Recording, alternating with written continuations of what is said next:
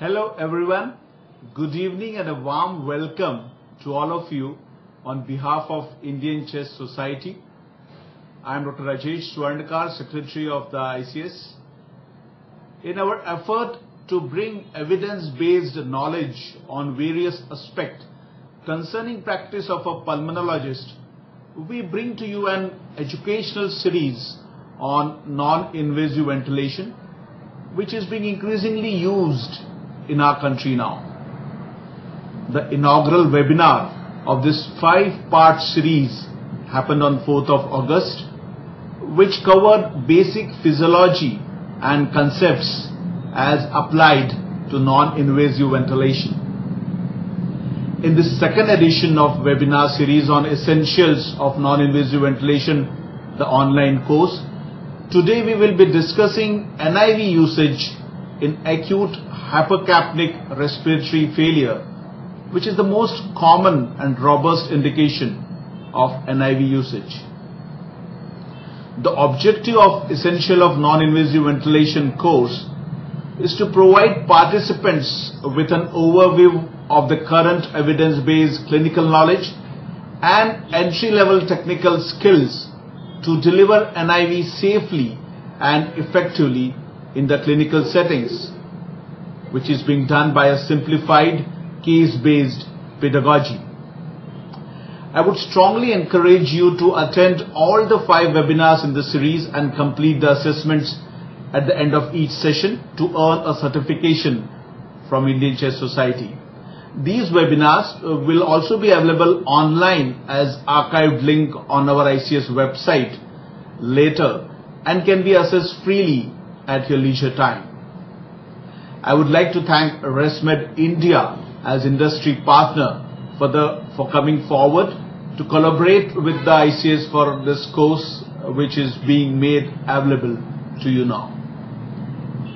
In today's webinar, we welcome Dr. Sujit Rajan, Consultant Respiratory Medicine Department of Pulmonology, Bombay Hospital and Medical Research Center, Mumbai, as a moderator. Welcome to you, Dr. Sujit. We are also pleased to have our well-known Dr. Rajadhar, who is Director of Department of Pulmonology, Fortis Hospital, Kolkata. He would be speaking on NIV in acute hypercapnic failure, followed by a case discussion on this topic by me. We will end the webinar, but not before a short panel discussion and a brief question-answer session. So please post us questions, but of course restricting them to only today's topic of NIV in acute hypercapnic failure, because of course subsequent topics will be taken in the upcoming webinars. With this brief introduction, I invite Dr. Rajadhar to open today's session by delivering his talk on his topic of NIV in acute hypercapnic failure. Over to you, Dr. Raja. Thank you.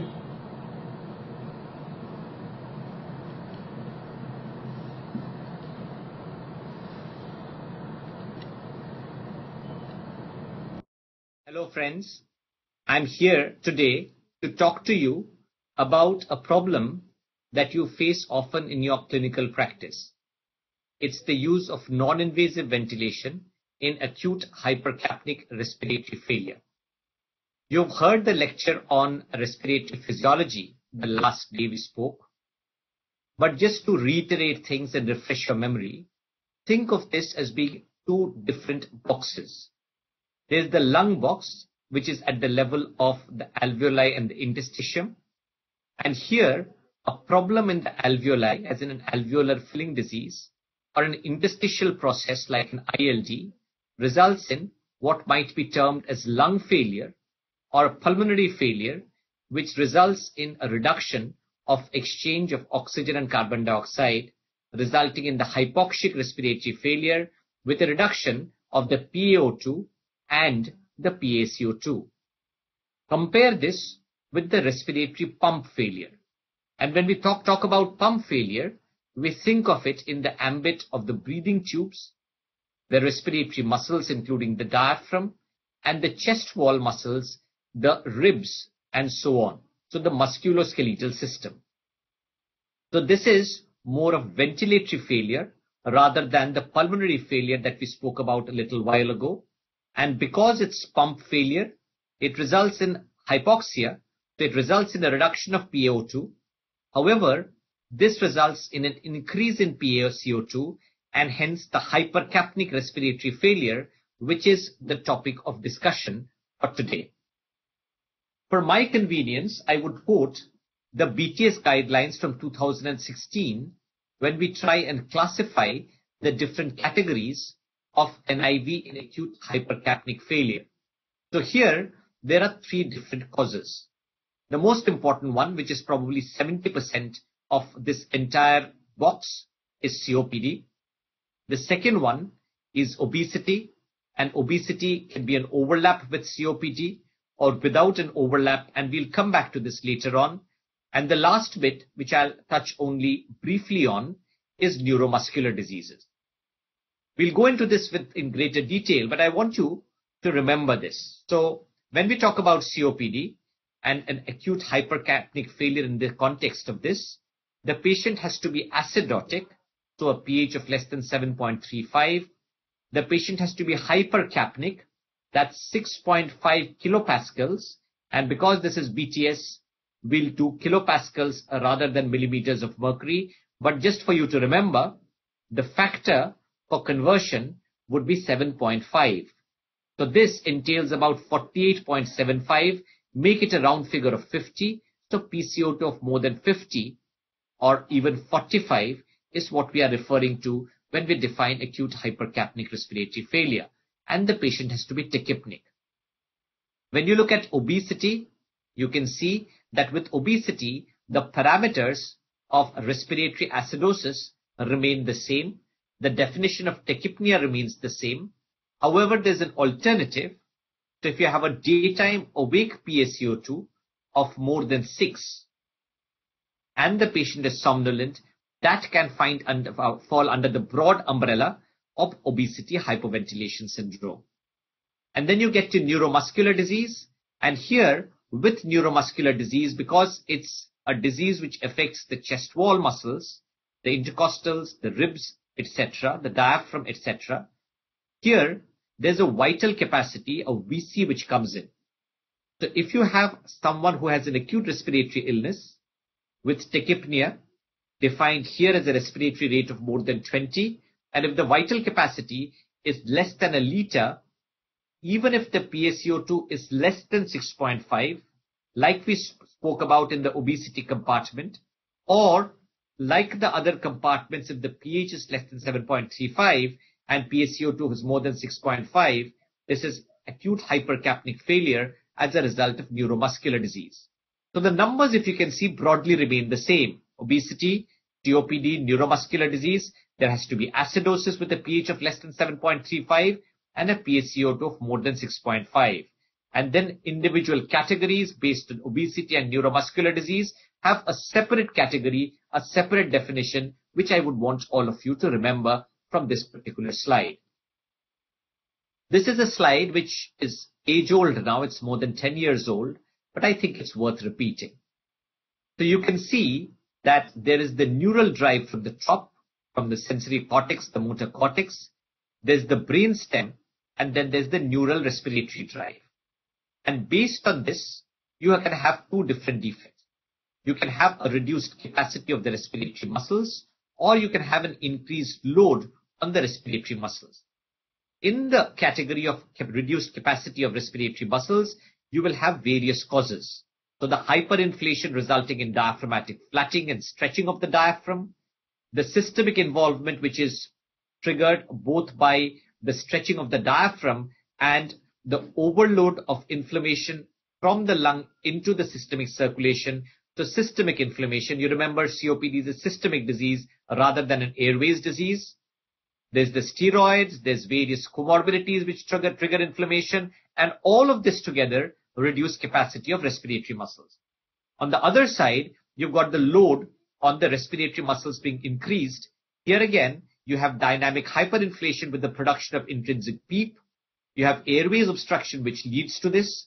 There's the shortened period of inspiration, there's thoracic stretching, and there's increased ventilatory demand from the fallouts of COPD. So the lung failure, the respiratory failure, if there's concomitant anemia, if there's concomitant heart failure, all of this together will result in an increased load of the respiratory muscles. Before coming into the concept of NIV, which all of you are familiar with, I'm sure, let's try and think why non-invasive ventilation is probably the most evidence-based modality today in the management of acute hyperapneic respiratory failure. And you can see the results from between the late 1980s to the late 1990s with invasive mechanical ventilation. And if you look at various studies of varying sizes, the commonality is a mortality of somewhere between 30 to 50%. So all patients with acute hypercapnic ventilatory failure, respiratory failure, who went on to invasive mechanical ventilation, 1 out of 3 to 1 out of 2, depending on which study you looked at, would die on invasive mechanical ventilation. And hence this concept of non-invasive ventilation, which we are speaking to you about and will speak to you about through this entire module, came into being. What's the rationale? And these are common sense factors, but still worth reiterating. And you will probably hear this as monotone throughout this particular module. So when we talk about improvement of respiratory parameters, we talk about improvement of VQ mismatch, as is evidenced by the blood gases, the respiratory rate, and the subjective sense of dyspnea, and the patient comes down, the diaphragm functions better, and then improvement of symptoms. We have talked about dyspnea. There's improvement in communication and improvement in swallowing, because the general function of the muscles improve with the rest that these muscles get on non-invasive ventilation. And clearance of secretions become easier when you take the NIV mask off and get these patients to cough. Clearance of secretion becomes much easier. So those were the effects on symptoms. Let's look at the effects that it has in the way of intubation and avoiding it and related complications.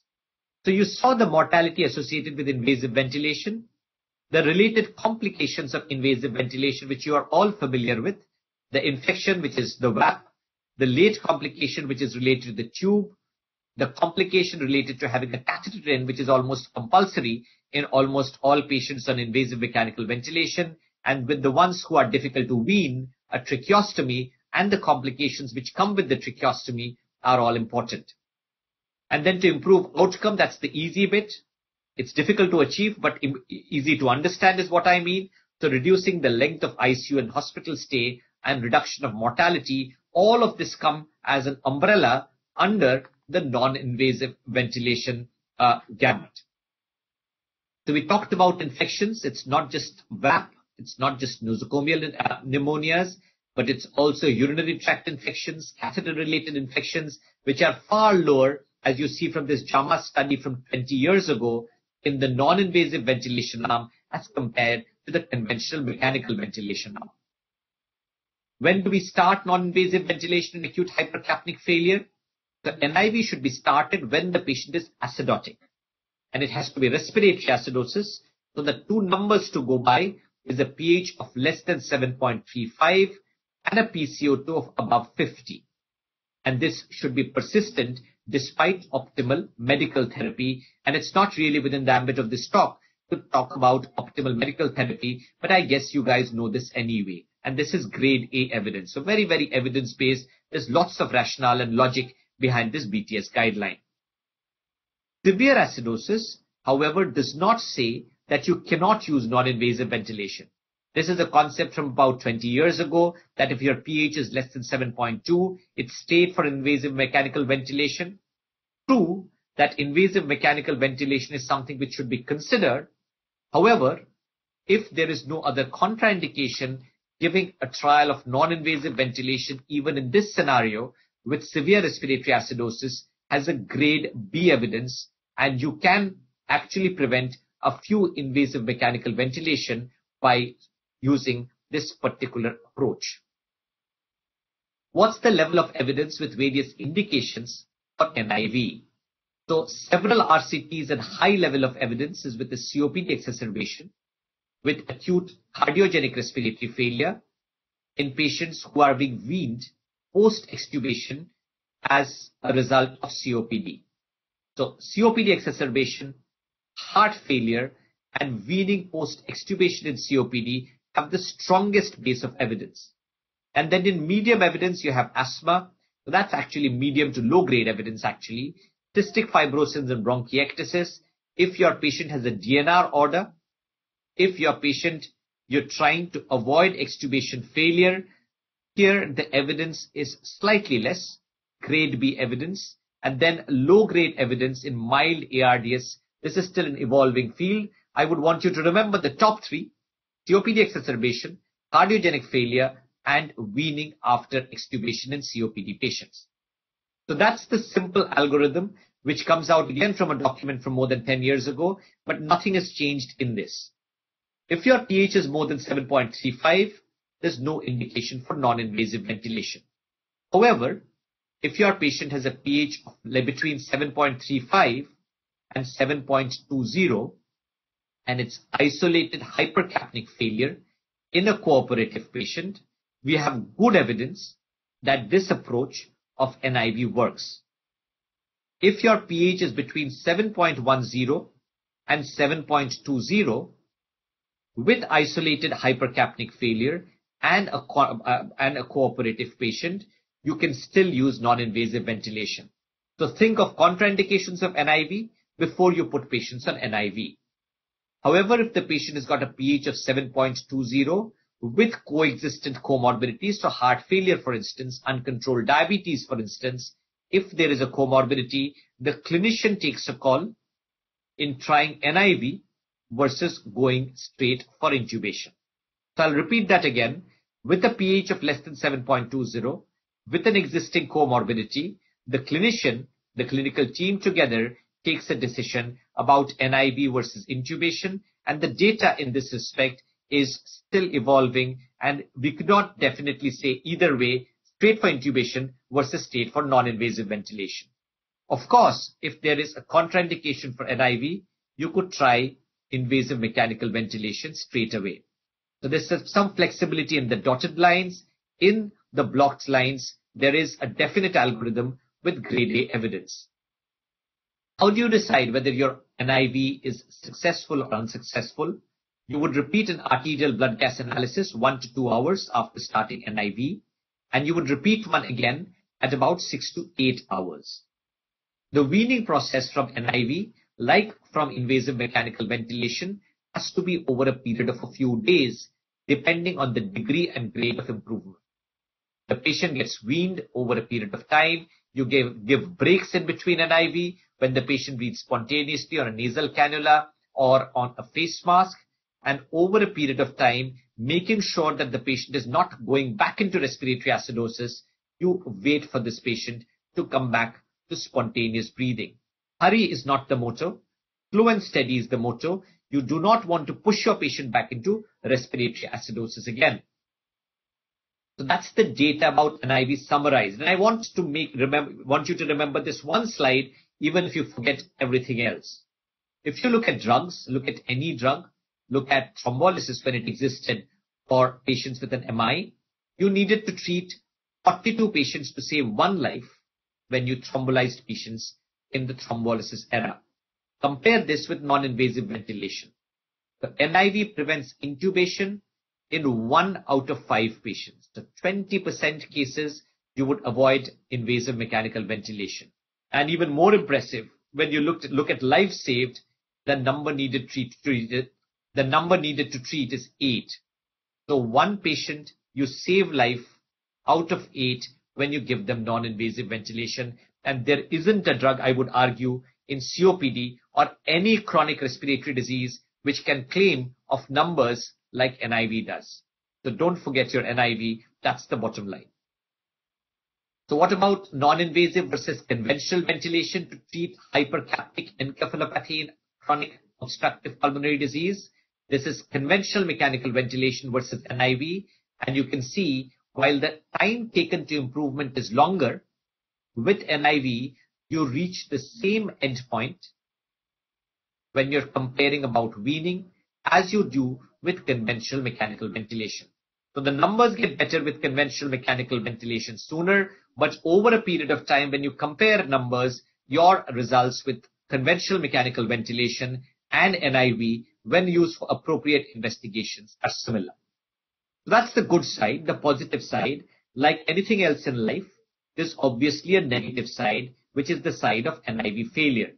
So let's spend a little bit of time, the next 5 minutes, talking about non-invasive ventilation failure.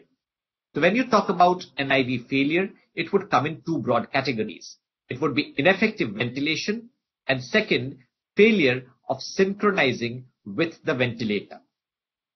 The other way of looking at it is the timing of non-invasive ventilation failure. We'll come to causes, but let's look at timing first. The immediate failure, which happens when you put the mask on the patient's face, and within 10 minutes, 15 minutes, half an hour, the patient says that I want to come off the NIV. So within minutes. So here you call this immediate failure.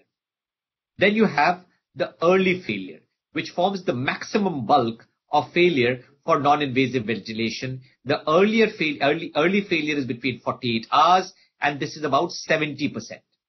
And then you have the late failure, which is another 15 to 17%, which is beyond the 48 hours. So let us look at the causes of early NIV failure. When we talk about early, we spoke about 48 hours.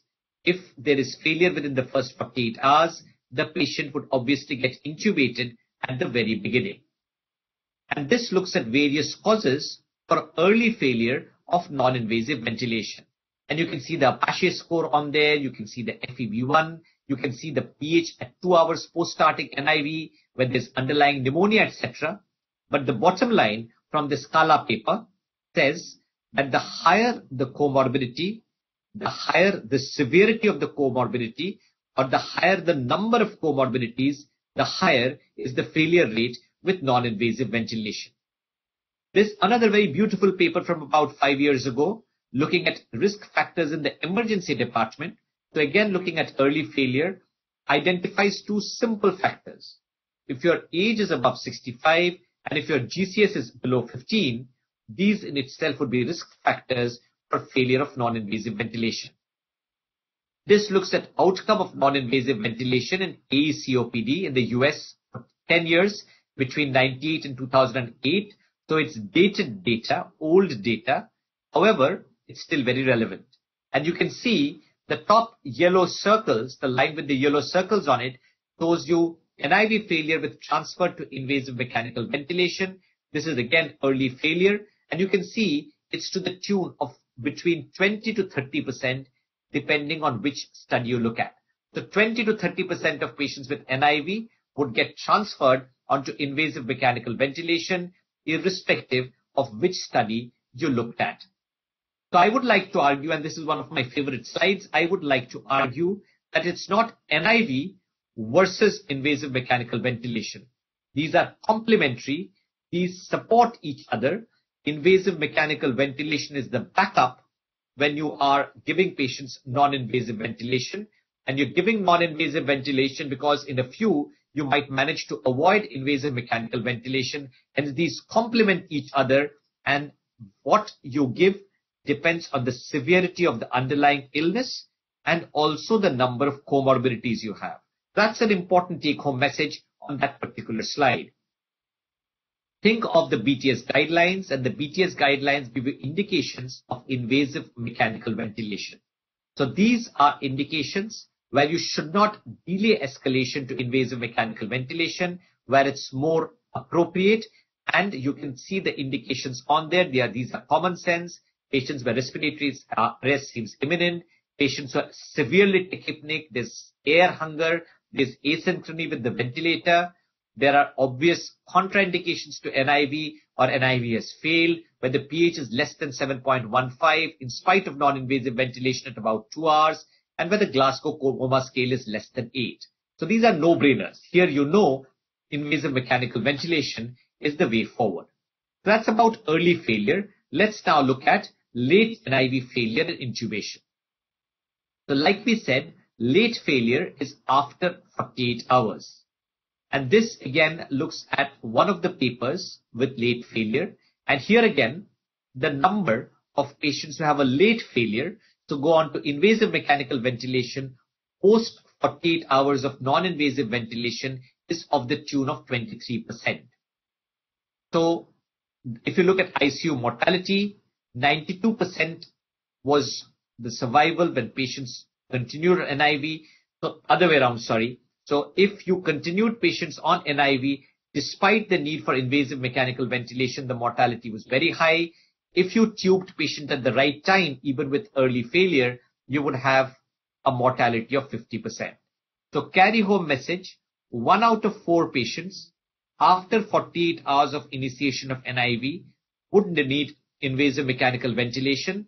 If you continued NIV at this juncture, when IMV is the way forward, 92%, so almost all your patients would die, and hence invasive mechanical ventilation in this group of patients, as soon as it is mandated, is important, and even there, the mortality is going to be significant.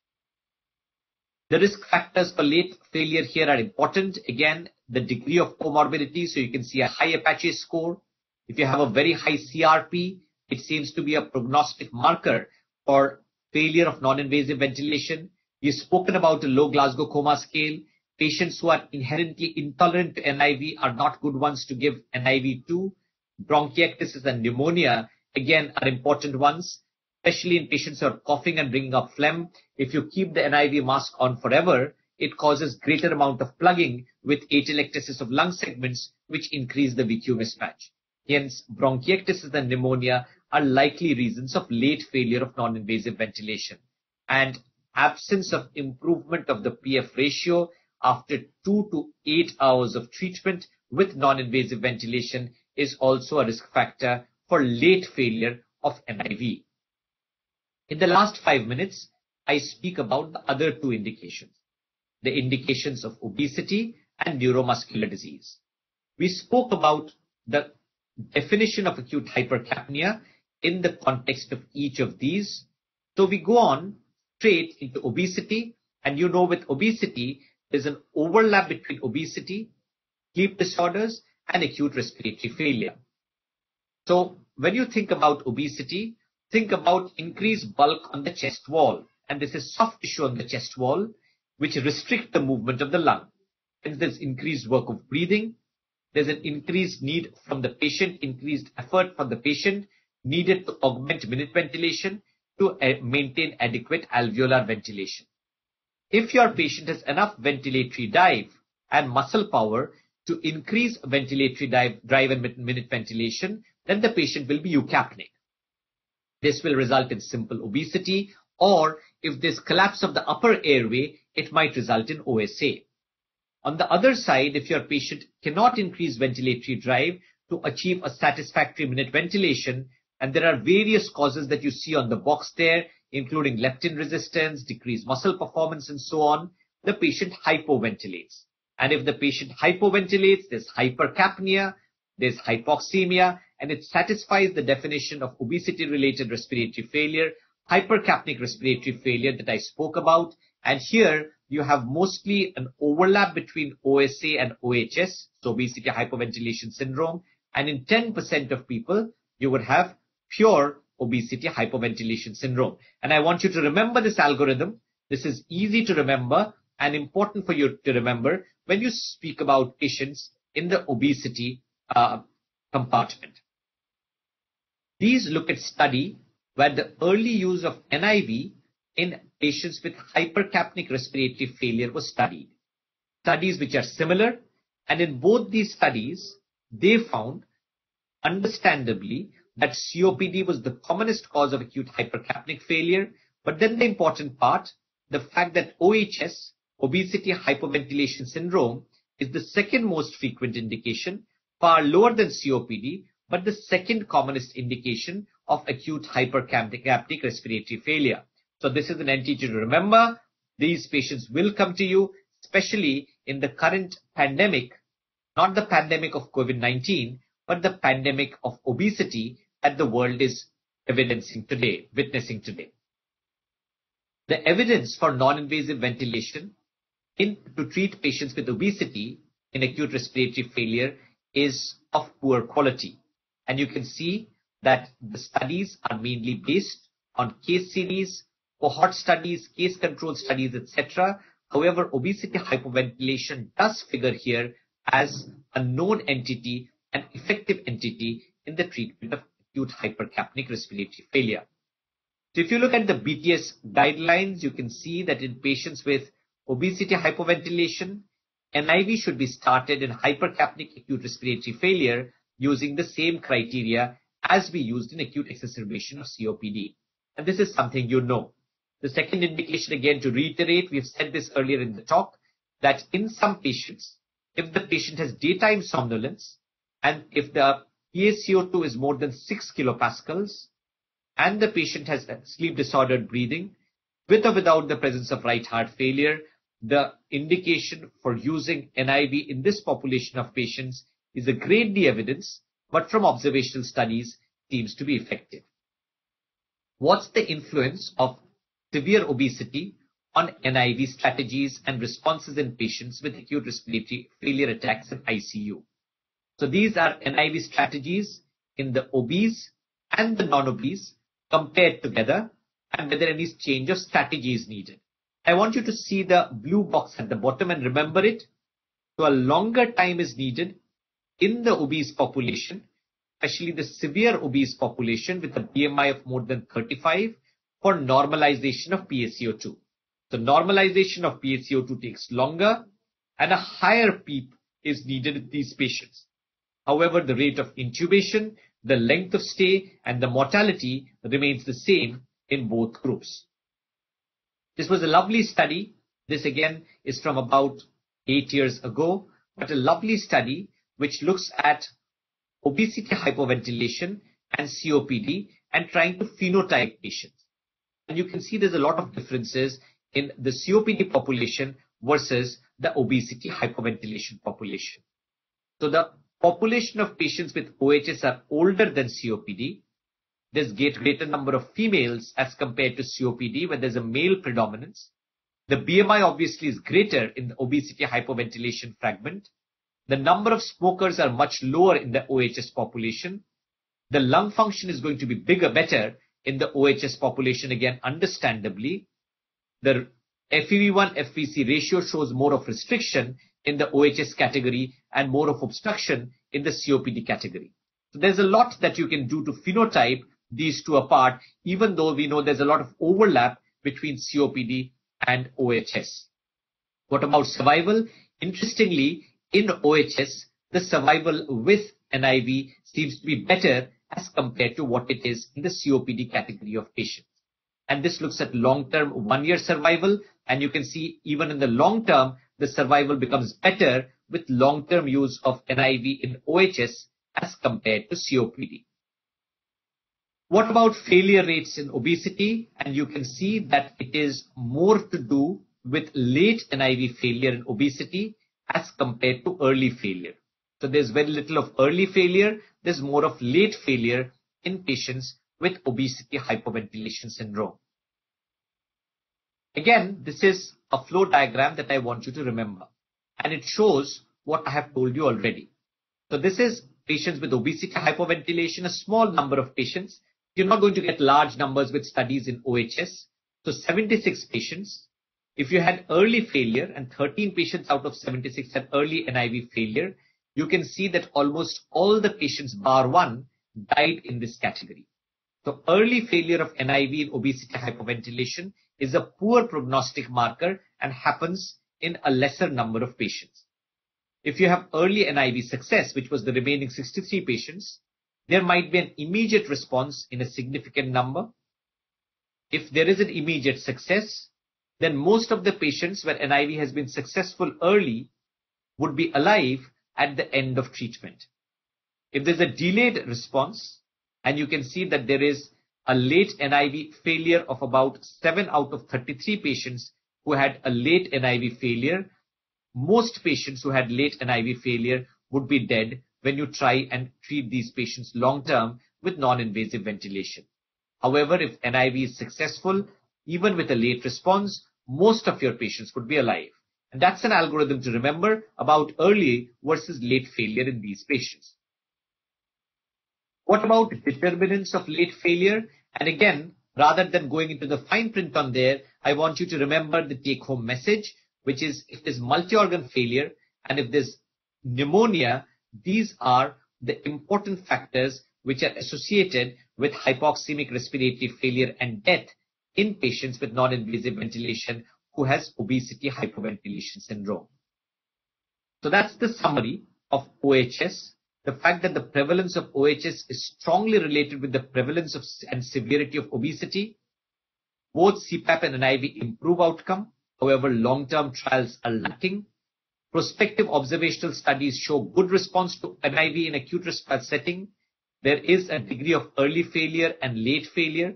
However, these are not large in number. However, if there is failure, the mortality rate is going to be high in this population of patients. The last bit is about NIV and secretion management in neuromuscular disease. I won't speak at length about this. However, the fact that intermittent NIV, not just during the asleep state, but also when the patient is awake, helps in reconditioning of respiratory muscles, help them to do better physiotherapy, the cuff assist works better, and you have to do less bronchoscopies to try and increase clearance of phlegm.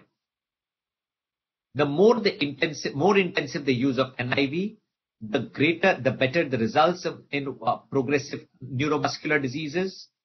There is often oxygen given along with NIV with an aim of maintaining saturations above 94%. Make sure that you adjust settings so that the PCO2 remains low in these patients. You might be able to increase swallowing efficiency with this, like we said. If you humidify, the sputum might become less tenacious, and it's not NIV versus physiotherapy. It's always NIV plus physiotherapy when you treat these patients. The last bit is about advanced directives. And here we know that advanced directives are in patients who are for palliative care. And this is especially important in the umbrella of neuromuscular disease. This is still something we do poorly in a lot of patients. This is especially relevant in patients with motor neuron disease. Physicians are more likely to be talking about this in Western countries as compared to ours, and we need to change this mindset. We need to discuss factors like intubation, end-of-life care, at least in this cohort of patients, so that these patients can express their desires from before they go into acute hypercapnic failure. A lot of these patients would not want intubation and ventilation, and this is something that needs to be fixed with the patient and the family much before they become acutely unwell, maybe from a respiratory infection. So the last conclusion remarks from my side is that NIV is of benefit without doubt in patients with acute hypercapnic failure. It avoids intubation, it improves survival rate, it reduces all the complications of invasive mechanical ventilation. However, implementation, not just in COPD, but also within the umbrella of neuromuscular disease and obesity, needs further improvement. Training is essential not just for the doctors, but also for the paramedical staff, because how well you use the mask, how well the mask fits, how much the leakage is, are all factors which will determine the success or failure of non-invasive ventilation. And for patients who are on home non-invasive ventilation, in the long term, follow-up of these patients is very, very important, and this would be discussed in one of the future lectures on a module. Thank you very much for listening to me. Go. So good evening, everyone, and thank you very much, Raja, for that excellent talk on acute hypercapnic respiratory failure. We'll move on to the next talk, followed by Q&A. And so as not to waste much time, I think Rajesh Swarnkar, my colleague in Nagpur, is a face very familiar to respiratory physicians across India. Just like me, he's battling the other end of Maharashtra in COVID right now. And we are having an interesting, fascinating, and challenging time in practice. Rajesh is going to take us. Rajesh is the Director of Pulmonology at Getwell Hospital, and he is also the Secretary of the Indian Chest Society and has done a phenomenal job in enhancing both the society and education in respiratory medicine across the country. So without much ado, Rajesh, over to you to take us through a clinical case discussion, and then we'll do the Q&A. Thank you. Thank you, Sujit. So after the talk, Dr. Raja has elucidated very well about acute hypercapnic respiratory failure. Let's have a case of discussion, which will just discuss some practical points. And we'll have also some questions in between, which will be thrown as a poll. And we would like audience interaction on that. And we would also... Hello? So I'm sharing my presentation. I'm sharing the case.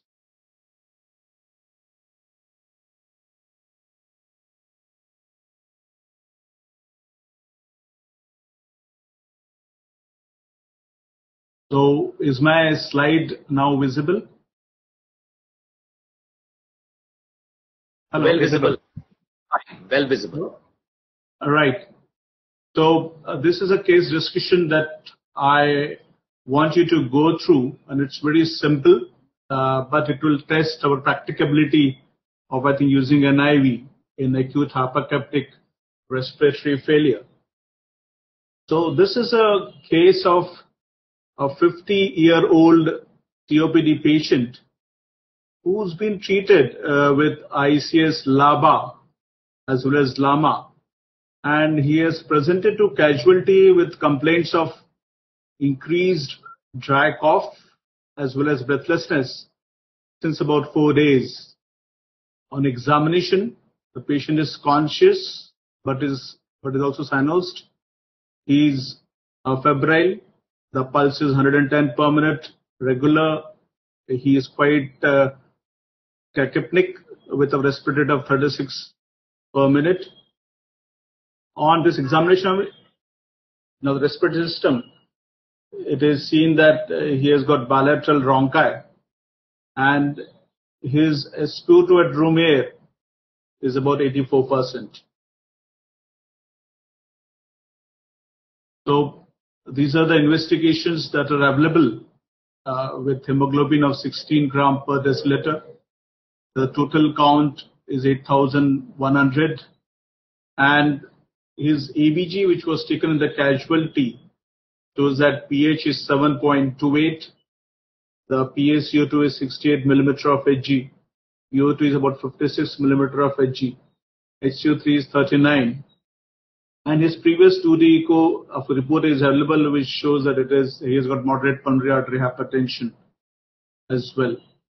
The X-ray done shows that he has got a hyperinflated lung. So this is my first interactive question that to all of you is that what would be the best initial treatment for this patient who has come to you? The options are invasive mechanical ventilation, B is NIV with oxygen with bronchodilator with systemic steroids. The C is O2 inhalation at 5 liters per minute with, of course, bronchodilator and steroids. And the option D, that you just treat him with oxygen inhalation at 2 liters per minute with, of course, bronchodilator as well as systemic steroids. So if I can ask my support team to just run the poll for the audience on this option. Support team.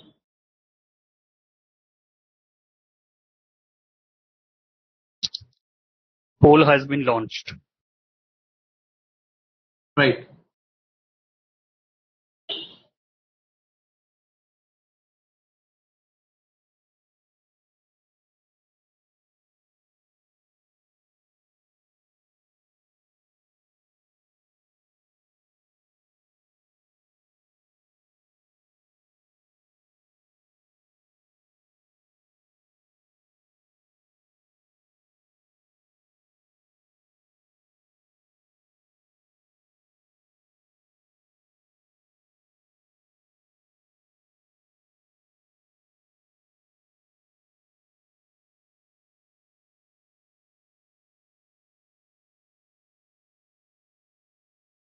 I hope that we are getting the answers.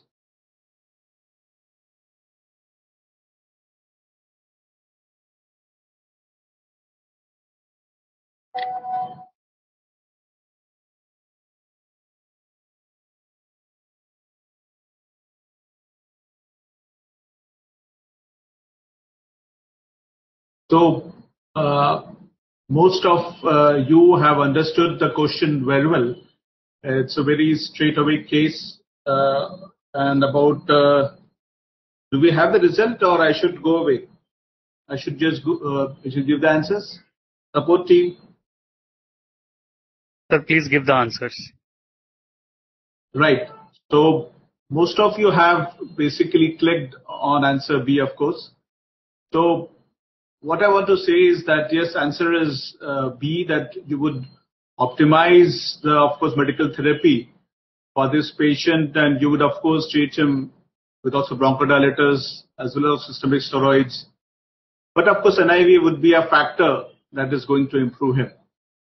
So of course, we chose this NIV with all of support therapy, and there were more options like giving plain high flow oxygen. But in a patient of COPD exacerbation, this will of course lead to decrease in hypoxemic drive and can also lead to hypercapnia. So if we give oxygen with NIV, it will not only lead to proper oxidation, but also CO2 washout. And as Dr. Rajadhar has also told in his lecture, that NIV can be safely used in an initial trial with pH between 7.10 to 7.35. And we can manage the patient for up to PaCO2 of up to less than 90. So now I give a twist in this case, in the sense that I had not told you the weight of this patient. So obviously he's 50-year-old and he's a chronic smoker. But he is now also an obese patient with a BMI of 41, suffering COPD as well. And after his NIV therapy, when he was quite well, even that time, his awake room air ABG had pH of 7.34, the PO2 was 70, PaCO2 of 52, HCO3 of 32, and of course echo done at that time also showed that RARVs of dilated, and he has got moderate pH. So what is the best clinical diagnosis that would be for this patient? Would you still treat him as COPD with ongoing acute exacerbation? This is a patient with COPD with cor pulmonale, or he is a patient with COPD with obesity hypertension syndrome with cor pulmonale, or of course it is OHS with cor pulmonale. So these are the four options for A, B, C, D. The support team, if you could launch the poll for the audience. Poll launched.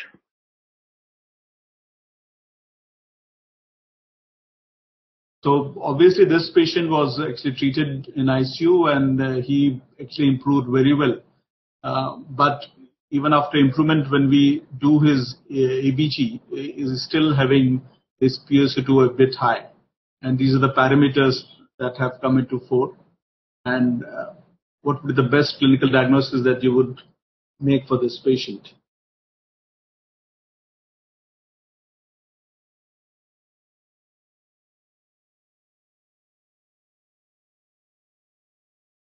I have been told that the answer would come to my, I think, WhatsApp. It can't be launched on the screen.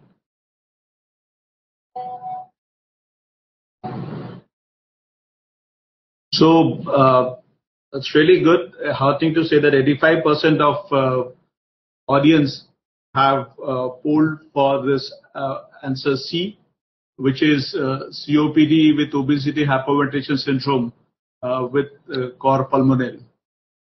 So this is the right answer, and it's very simple that you have to consider obesity hyperventilation syndrome in a patient whose BMI is more than 35, his awake room air ABG showing alveolar hyperventilation with PaCO2 of more than 45 millimeter of Hg, which actually signifies that he is having daytime hypercapnia. So next would be if suppose this patient is there, and what settings or mode is likely to benefit him. So he is now an obese patient with obesity hypoventilation syndrome, and he has got coexisting COPD. So these are the simple settings on NIV. Which one you would choose among A, B, C, D, like IPAP of 12 or EPAP of 4, or you would increase IPAP to 20 and EPAP to 8, or you would just simply give him plain CPAP of 10, or you would go for invasive mechanical ventilation, saying that he has got a failed NIV trial. So I think support team, if you could launch the poll for the audience. Sir, launched.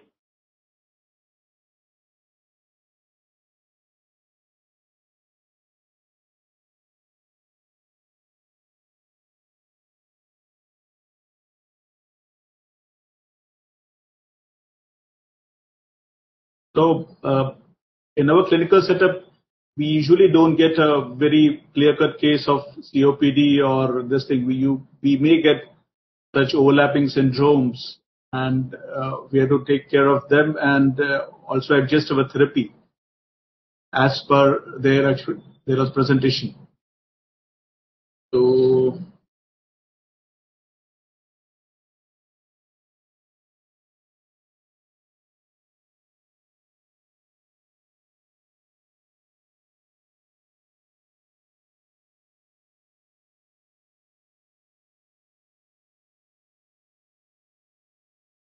so that's good. Heartening to know.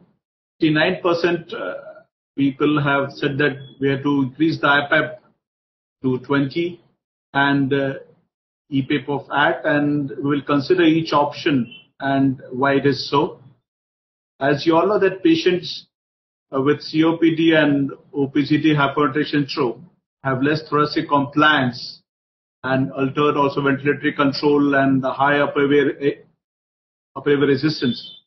Hence, actually, they would need higher IPAP and EPAP to maintain optimal pH. And additionally, all obesity hypertension patients should be investigated for co-existing OSAs because they have got obstructive sleep apnea as well. And hence, CPAP alone will not suffice. And this is not the patient for invasive mechanical ventilation. And as also it was elucidated in the previous talk, IMV entails risk of infection and also prolonged hospitalization. Just to have another this thing, because now this patient has improved from his acute hypercapnic respiratory failure, but is showing a daytime hypercapnia because of his coexisting obesity hyperventilation syndrome. He still has his PSO2 higher, and his pH is just stabilizing 7.34, 7.35.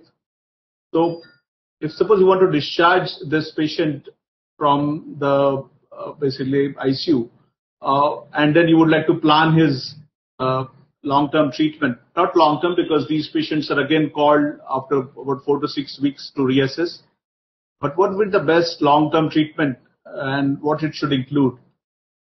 We can just discharge him with home oxygen alone, or with just giving only NIV through which he has improved, or both oxygen with NIV, or just extend him and just wait and observe what happens next.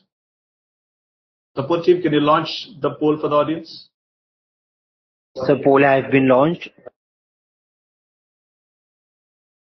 So it's very important to see that these patients do not get hospitalized, because these are also called as revolving door patients. They would come often, they would get admitted again and again, and especially with patients who have got these comorbid conditions like obesity hypertension syndrome, COPD, obstructive sleep apnea. So you have to give them some treatment that would prevent their frequent hospitalization in ICUs. So I hope we have got the answers.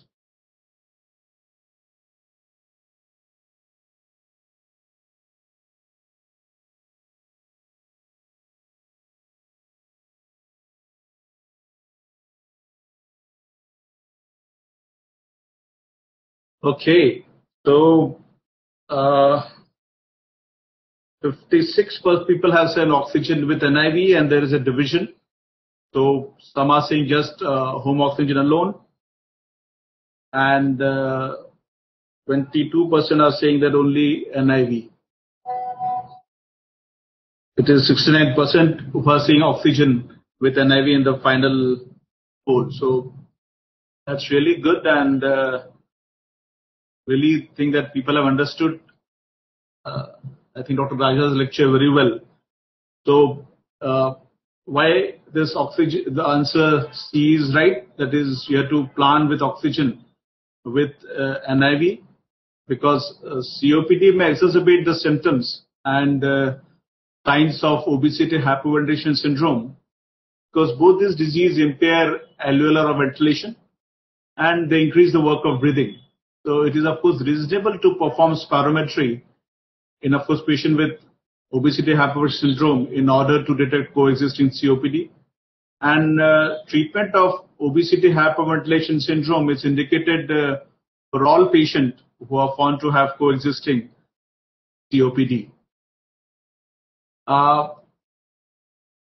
Just as a last interactive question that I would like to ask, that what other investigation would you like to advise in this patient? The options are 6-minute walk test, DLCO, sleep study, or all of the above. Support team, can you launch the poll? Sir, launched. So once this patient have got stabilized in ICU and they are now in, I think, higher density unit or in their respective rooms or wards, before just sending them, you would like to see some parameters which would really tell you how this patient would behave and to advise about, I think, the correct therapy that they get before they go home.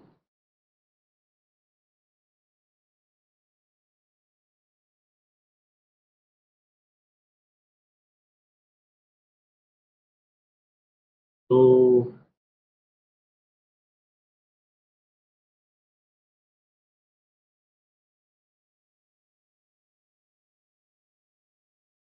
okay, so most of them say, and it's the tendency of the audience, whenever there is a question of with all of the above, they would vote for it mostly. So most of them, 56% have voted for all of the above. But the right answer is actually sleep study, because as I had already told you in my InfraCase discussion, I given the answer that this obesity hyperventilation syndrome patients also have basically obstructive sleep apnea syndrome, and has to be investigated for this actually just to optimize their treatment before they go home. So sleep study is advisable, as up to 40% of OHS patients will also have coexisting OSS. So audience, you have fared quite well, and Raja, hats off to you for your explanation. People have fared well. And I would stop sharing my presentation now and hand over to Dr. Sujit. Hi.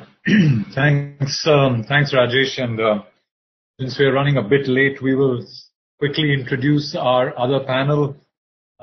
Excellent case. I think it brought out the basics very, very well. And, following Raja's talk, I think it's completed the talk, the subject of acute hypercapnic failure. We have some questions and they'll keep coming in, and we have an assessment at the end, but we have about 20 minutes for a panel now, which I will introduce Dr. Vijay Hadda, who's Associate Professor in Pulmonary and Critical Care and Sleep Medicine at All India Institute in Delhi, and very dear friend for many years, Dr. S.K. Madhukar, who's the Director and Senior Consultant Pulmonologist at the Madhukar Clinic and Lung Hospital in Patna. So welcome to both of you all, and nice to have you all four here on this panel now. The first question that I would get across straight away, and probably to to Vijay here is in type 2 acute respiratory failure.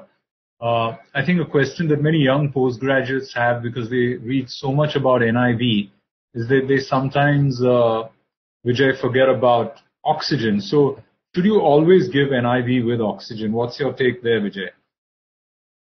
A very interesting question. And I think whenever a patient comes in emergency or maybe ICU and you see that patient is respiratory failure, so if by some clinical indicator or some lab parameter, if we can classify them in type 1 versus type 2 respiratory failure, then most of the things are settled. So I think at that point of time, pulse oximetry is very, very helpful. So if the patient is having a pulse oximeter saturation of, let us say, more than 92, then things are very easy. That patient do not require oxygen probably. But if the patient is having hypoxemia, indicated by SpO2 of less than 90, that is a catching kind of situation. And I would suggest in such cases, you should start oxygen simultaneously and try to be as low as possible to keep the saturation in tune of maybe 90 to 92%. Not like that we will target 96 or 98% like that. So message is simple. If patient is having normal SpO2, maybe 90 or 92, especially in patient with COPD, even 88 is acceptable. So if this kind of hypoxemia is there, then there is no need of oxygen. But if patient is having low saturation with 88% or less, those patients will require oxygen, and always start with low flow. Usually we give around 2 to 3 liters per minute, and in most of the patients that is suffice.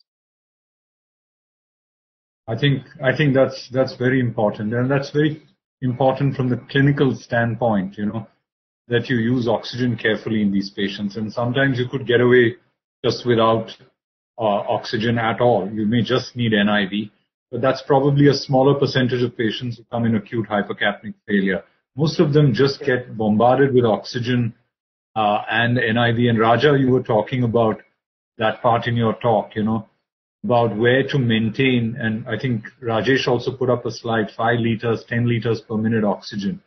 I think you would target probably in type 2 hypercapnic failure, just what Vijay said, somewhere, would you agree, somewhere in the 88 to 94 regions, which is what I normally put down on file, but which often doesn't get followed because someone just loves the figure of 99. What is your take, Raja? So completely agreed, Sujit. I think go along with what all of you have said. I think I would even target a bit lower. So people who are hypercapnic by nature, I think it's important that you target somewhere between 85 to 90. I know the book teaching says 88 to 92. The intensive care is probably the most delicate place in all this because the intensivists, the anesthetists, actually love a saturation of 100%. So that's what they always target for. That's what they go for. And it's very important to actually drive the point that Vijay was driving, that it's important to maintain low rather than going high. Obviously, we don't want less than 85, but probably 90, 92 would be my upper limit, like you said. Sure. I think it's very interesting. We've been telling our resident doctors this all the time for COPD, and now suddenly with COVID-19, you want those saturations much higher than that. And you're seeing a different mindset that you need to work with, in the ICU. But it's important that these patients are different.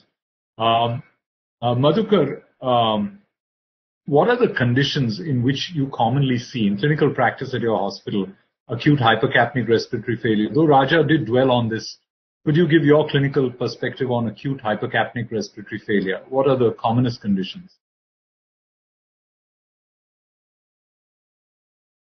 You're muted, Madhukar. Your sound is not coming across. Yeah, Dr. Sujit, I think the most common cause of respiratory failure in the lung disease is usually the VQ mismatch. And those patients who have the respiratory muscles at disadvantage, mechanically disadvantaged respiratory muscles, those patients are not able to drive a minute ventilation sufficient enough to produce effective alveolar ventilation. And those are the patient groups who are at risk of developing type 2 respiratory failure. And as Dr. Rajadhar mentioned in his talk, the most common patients who are going to develop acute hypercapnic respiratory failure are COPD, then the patients with bronchiectasis, cystic fibrosis, obesity, hypoventilation, and not to forget the neuromuscular disease and the severe chest wall deformities.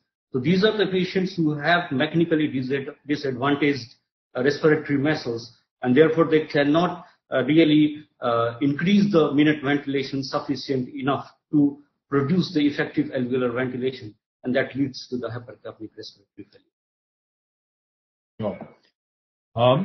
That covers the gist of the patient population. There's another question to you, Rajesh. PO2 and PCO2 both up on the blood gas. Any messages to our resident doctors who see high PO2s and high PCO2s when you're instituting NIV? Yeah, so as residents or some very enthusiastic intensivists would like to chase this SpO2 to be high, he may use basically oxygen to a higher level, and I think also maybe your IPAP would be high.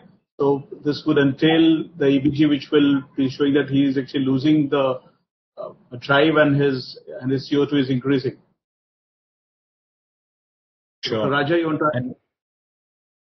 So, Sujit, can I make a quick point? So, couple of quick points. Sure. So, Madhukar made a very important point, which I would like to dwell on as a part of hypercapnia. So, you know, the patients that you're weaning from invasive mechanical ventilation who get extubated and get onto NIV, Madhukar made the point about respiratory muscle weakness and these patients becoming hypercapnic. So, I think that's another population where you have to actually monitor the CO2 carefully, because often with the passage of time, these people hypoventilate because they have respiratory muscle weakness due to ICU, myopathy, etc. These people actually start retaining carbon dioxide and they sort of become hypercapnic and go into acidotic respiratory failure. That's another population. The other point to add to what Rajesh said, I think it's a classic situation you see when people come in an ambulance with hypercapnic failure, isn't it? They come in with a non-rebreathed 15 liters of oxygen. You find a PO2 of 250. You find a PCO2 of 100 and a pH of 7.01. And these people are unconscious and they go on to a tube and a vent as soon as they come to the emergency. So that's a classic scenario. But we see that everywhere at the hospital from time to time. Right. Vijay, what clinical and lab parameters would you advise using to indicate success of NIV? So if you had to really believe your NIV is working in those critical first 48 hours, what would be the parameters we should look at? Yeah. Actually, yesterday also we were discussing about this. That NIV is not a therapy where you just start and run away. It's like a therapy where you require a continuous kind of monitoring, and probably for first few minutes, at least half an hour, you are required to the bedside. So when you are bedside, you will look for some clinical indicators and subsequently maybe some blood gas analysis and maybe some kind of ventilatory parameter. These all things we keep on monitoring continuously. So if once we have started NIV and patient by look, we can make out whether he's comfortable or not. I think that is the first thing. Once if our settings are right, so patient will start becoming comfortable after just maybe 5 or 10 minutes. So that is probably the first indicator that our therapy is working. Then subsequently we can see the respiratory rate, then the use of accessory muscles. This will also come down. And down the line, maybe at the around 2 hours or so, depending on your institute wise. In our practice, we usually repeat ABG after 2 hours. And if ABG is also showing that there is some improvement in pH, as well as at least PCO2 is not rising. Not rising is important. It may not be normal, but at least it should not rise. So if that is there, then we again say that on blood gases also the therapy is effective. And then subsequently maybe by 24 hours or so, we will be very, very sure that whether this therapy is successful or not. And depending on this clinical as well as the blood gas parameters. And if somebody fails, most of the time, as Dr. Rajadhar explained beautifully in the presentation, that most of patients, if fail, they will be in initial phase. Initial 2 hours are very crucial. And subsequently, they told that then most of the time, it's not because of NIV failure. Probably something else is there, which is causing NIV failure. If something is failing NIV after, let us say, 48 hours. So that may not be primary NIV failure. Probably there is something else is happening. So that may be reason for NIV failure. Any difference, question has come up from the audience, any difference in the NIV settings for COVID-19 respiratory failure? I know that's usually not hypercapnic respiratory failure, but sometimes can be. Any difference in your strategy, Vijay? And anyone else would like to comment after Vijay? I think NIV is used by almost everyone, although little bit with scared kind of approach that we don't want to use NIV. But I think use and practice varies from, I think, center to center and even person to person. There is no consensus till now. But I think the same setting what we use for ARDS, that kind of settings can be used here also. So I have not very much experience because in our center, most of the patients are managed by anesthesia team in ICU. So if you ask me the personal experience, I have zero experience. I can accept it. So maybe you people may be more wise in that. No worries. Raja, I'm sure you have something from Fortis to tell us about. So, just, I think when we started off this journey with COVID, there was a lot of concern about the use of HFNO and non-invasive ventilation because of the role of aerosol generation. And there was a lot of literature which came out about ventilating people early because A, this was a safe method of trying to avoid aerosol generation, and B, people felt that if you ventilated people early, the chances of getting people back was greater. Then you had the US data which showed an 88% mortality. And now we've all come to try a period of non-invasive ventilation in people with COVID. I think a moderate PEEP is what you try. Like you said, you don't worry about hypercapnia here. Your patients are tachypnic. They're probably going at somewhere between 30 to 40, respiratory rate of between 30 to 40 a minute. It's very difficult to actually get these patients to synchronize with the non-invasive ventilator because they are so tachypnic. So it's pressure support, it's low pressures, a PEEP which is modest. You probably wouldn't manage, like the ARDS scenario, a very high PEEP in these individuals because they don't manage to keep the non-invasive ventilation on. And often you would use an anxiolytic of some description like dexamethasone, especially early on, to try and get these people to synchronize with the vent. Otherwise, they find it very, very uncomfortable. I have often found that HFNO is more acceptable to these patients as compared to what NIV is. They tend to synchronize better. They tend to breathe better on the HFNO. But we use HFNO and NIV in quite a lot of patients who are imminently going on to the vent. Our experience with invasive mechanical ventilation in COVID is also quite poor. So that's the gist of it, Sujit. So Madhukar from Patna, any thoughts? Rajesh, please go ahead. Yeah, and another word of caution about interface, in fact, that if you're giving NIV, what we used to see in, Italian ICUs and all, is to have a helmet mask. So they were not actually basically available and they were supposed to be very costly. But now I've been told that they are available in India, but I don't know its effect on basically ventilation because these helmet masks, even if they are cheaper or something, if we use that would also increase what we call dead space and would also basically increase the trigger sensitivity and maybe as a pressure effect would also, I think, vary with this for just using this helmet mask. So I think a word about that is also to be taken care of if you're using these masks, which are not available. I was told that in India.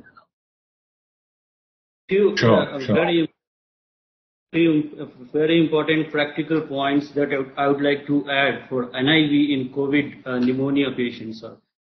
The first is if your patient is have the risk factor for developing hypercapnia, or if the patient has developed hypercapnia, then in these situations, if you are using NIV, your target oxygen saturation should be 88 to 92 rather than the usual 94 to 90. This has to be kept in mind. The second is, if you are using NIV, you must assess the patient's compliance. If the patient's compliance is good, the delivered tidal volume up to 8 can be fine. But if your patient's compliance is poor in COVID pneumonia, you are using NIV, always have a check on the tidal volume, delivered tidal volume. And you have to keep it around 6 ml per kg, as Dr. Vijay had just told, that you have to adopt protective lung ventilation strategy when the patient's lung compliance is poor.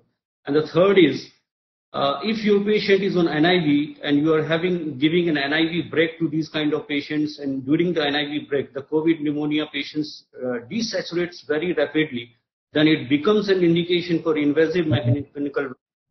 You should not unnecessarily prolong those patients on it. So these three practical points that you like to add. Sure. In COVID. Sure. Excellent points. Yeah. We have about 3 or 4 minutes more for questions, so I'll quickly do a few more. How is it best to feed a patient on NIV? Madhukar, any thought? Do you encourage oral feeding, or do you prefer putting in a nasogastric tube?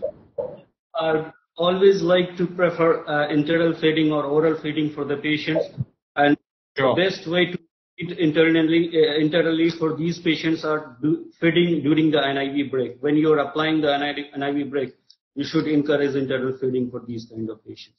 If your patient is having distension because of the NIV, then you would like to put a nasogastric tube for these patients for the decompensation, and that can help the patient for the nutrition also. Sure. There's a question on obesity, hypoventilation. Raja, maybe you'd like to take it. If the patient is morbidly obese and has evidence of chronic type 2 respiratory failure, compensated with hypoxia, corrected on 28% oxygen, would you still give NIV and oxygen, or only oxygen? How would you decide that in a morbidly obese patient? So Sujit, I take it we are talking about the acute scenario here, because you could discuss even in the chronic scenario. So the questioner has mentioned compensated with hypoxia, corrected on 28. So I guess only the oxygen is compensated with the 28% oxygen. I'm not convinced the hypercapnia is compensated. Yes. Sure. So I think the important factor here is that you need higher pressures for these people when you're using non-invasive ventilation. So both your IPAP and EPAP need to be higher. The time period to try and correct the carbon dioxide, the PCO2 here, will be longer. The time period to try and get the pH corrected is going to be longer. However, there is no data to show that the actual length of stay or the mortality, etc., are going to be any worse in this population of patients as compared to what it is in the population of patients who are not morbidly obese. The PO2 you're looking for here also has to be conservative. So we spoke about 85 to 90%. Again, in this population of patients, we'd be perfectly happy with a saturation of between 85 to 90% or a PO2 which is somewhere between 50 to 60. If you're going to the chronic scenario, I guess the oxygen supplementation needs to continue. But here you aim for the saturation or the PO2 rather than aiming for a number that you are trying to correct. Sure. Rajesh, any thought on NIV with a pneumothorax and an ICD? How would you, the pros and cons of it? It's always something that comes up, How long should you give it? So usually what we do is, if patient is pneumothorax, you have to just compress it. Basically, the air has to be let out. So you have to first do intercostal drainage. That is of course must. And I think there are very few studies which would say that they would cause barotrauma with of course IPAP that we use. It doesn't usually cause of so much of barotrauma that it would cause problem. But if suppose there is ICD in place, I think that can be just taken care of, and I think you should not worry about any of the barotrauma which would arise because of NIV giving of those of the pressure that we use usually up to about 20. I think it's safe. A final 2 questions from Pune. We have a question on thromboembolism and NIV. So NIV in COPD with thromboembolism. So I guess the answer to that would be treated just like acute hypercapnic failure in COPD. But Vijay, you had a thought? Thromboembolism, I guess the hypoxia will take a little longer to resolve, right? Yeah, I think you have summarized well, sir. There is no need to change any kind of setting for that. Just Sure. normal COPD management, whatever you are doing, you follow that Right. same principle here also. And a quick word from all of y'all on maybe a few seconds each on how to decide a patient would probably move to home NIV. I think that's a very critical question because in our part of Mumbai, with a lot of wealthy people, a lot of people just get prescribed an NIV machine to take home or rent at home. Is there any parameter from your side that you would, starting with Vijay and moving anti-clockwise, what would you decide as a good parameter to consider home NIV after acute management? So I think primary diagnosis is most important thing. So Right. probably you are discussing in terms of maybe COPD. In Right. like apnea hypopnea syndrome, there is no confusion. So most of the patients Sure. will be benefited with TAP therapy, so they will require.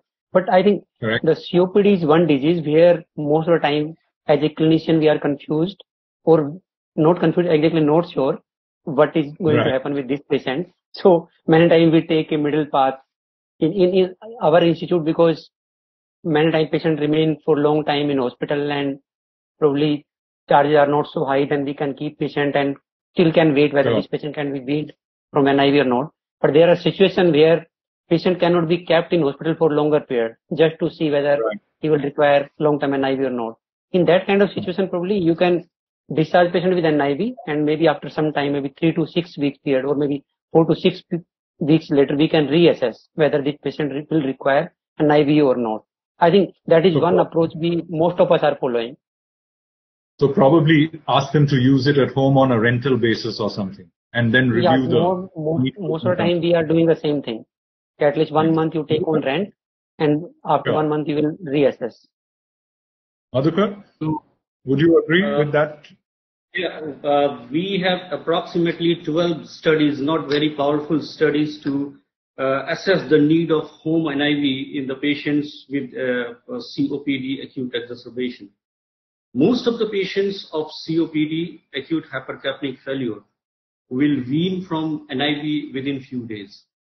But if the patient requires NIV for more than a week with acute hypercapnic failure, then these are the group of the patients who are likely to be benefited from home NIV. The second is, any patients with acute hypercapnic failure COPD at the time of discharge should undergo a spirometric test and ABG at room air. And if the PaO2 is less than 55, then the ABG should be repeated at 3 weeks. And even after at 3 weeks, if the PaO2 is less than 55, this considers indication for oxygen therapy with keeping target of 88 to 92. But what happens in some of the patients, achieving this much of targeted oxygen also leads to oxygen-induced hypercapnia.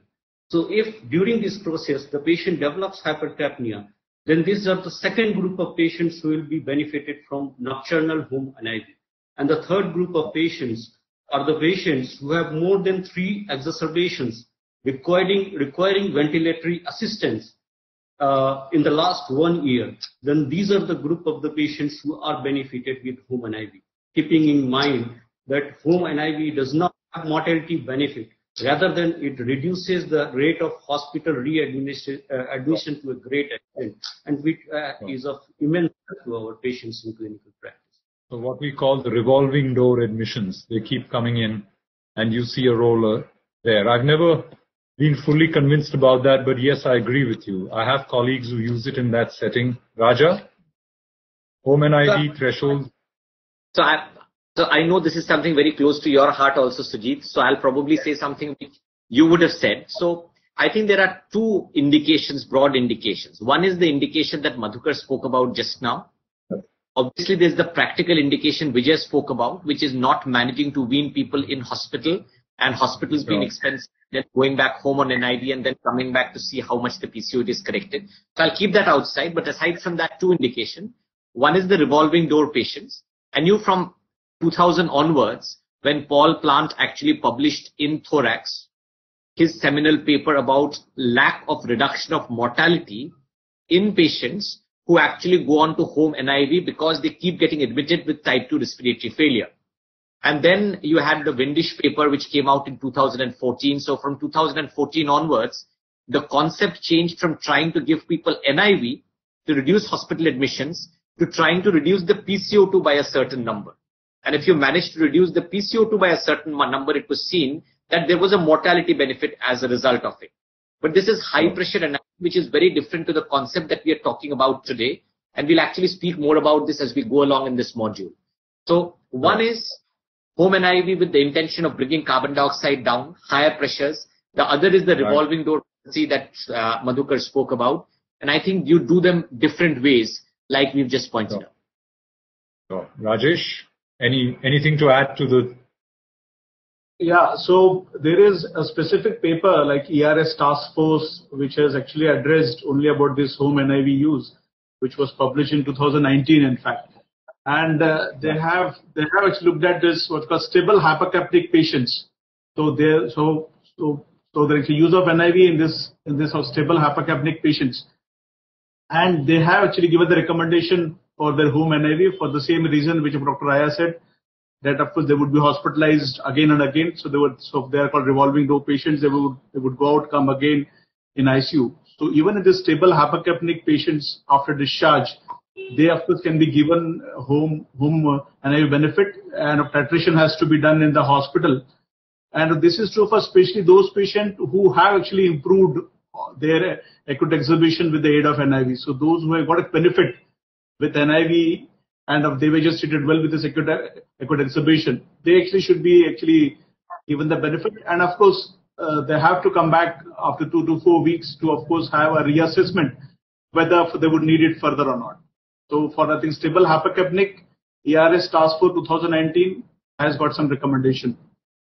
Although they have said that there are no mortality benefits, is what explanatory report has said. But that would of course reduce hospitalization. So I think that's an interesting, and I think further on in this module, as Raja rightly said, we'll probably be discussing much more on home NIV, and we have to thank ResMed and the Indian Chest Society for supporting such a module on NIV. It was something that was non-existent when I was a postgraduate student and sort of was just evolving, and now you can't have an ICU without it. So I will just go to the 5 assessment questions quickly. Can we have them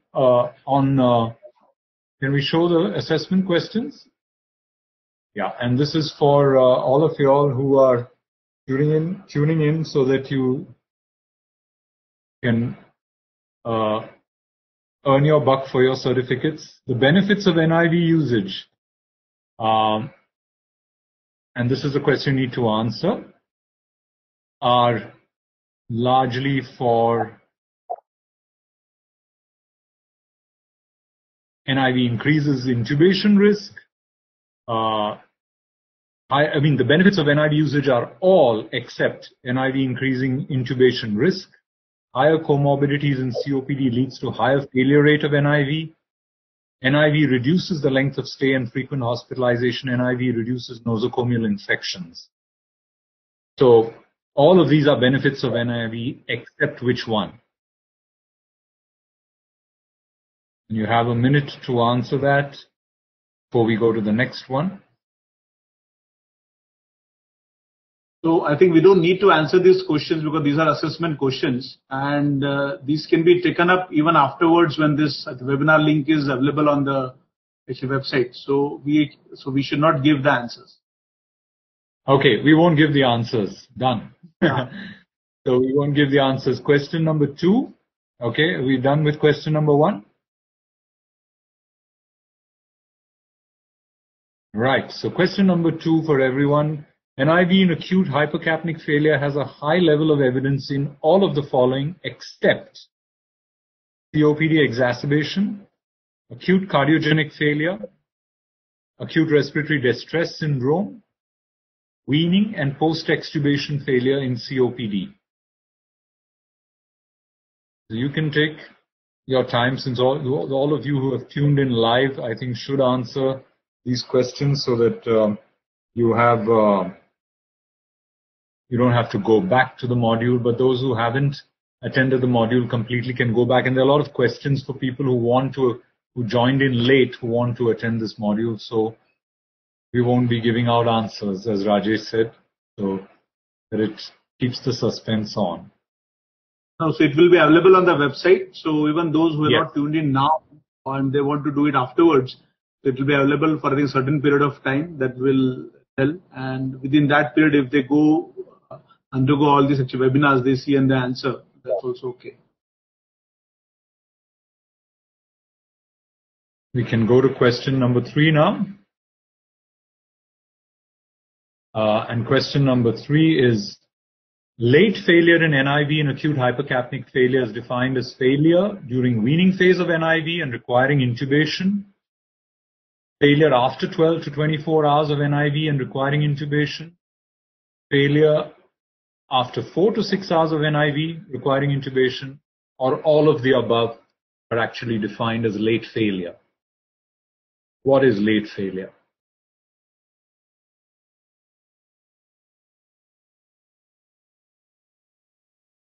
And I think after the excellent talks we had, we don't need a minute for these answers. We need 30 seconds.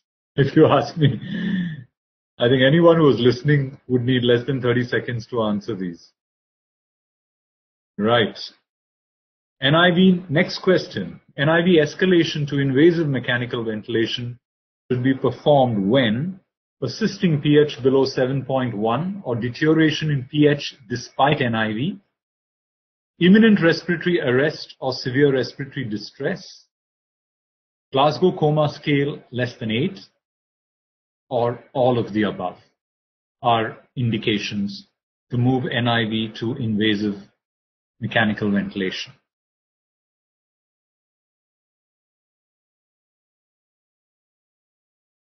Okay, so remember, A was persistent pH below 7.1 or just deterioration in pH despite NIV. So I think it's something you may want to think about before you answer.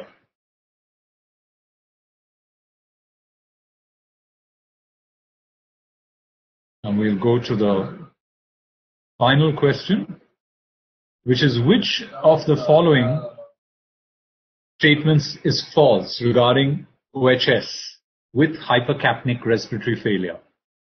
NIV is indicated when pH is below 7.35, PCO2 less than 6.5 kilopascals, and respiratory rate more than 23. NIV is indicated when daytime PCO2 less than 6.5 kilopascals with daytime somnolence.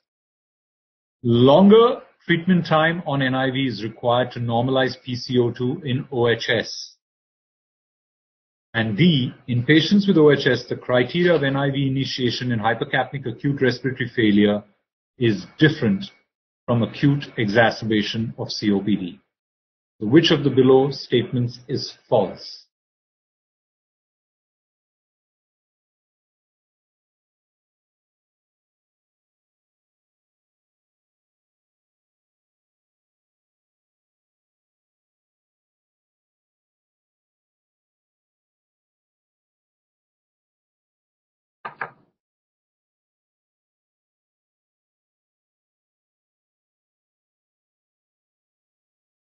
Okay, so thank you everyone for attending, and thank you Rajesh and Raja, as always, from the Indian Chest Society to bring this webinar course. And there are 2 more sessions, I think, Rajesh, 2 more modules on this course.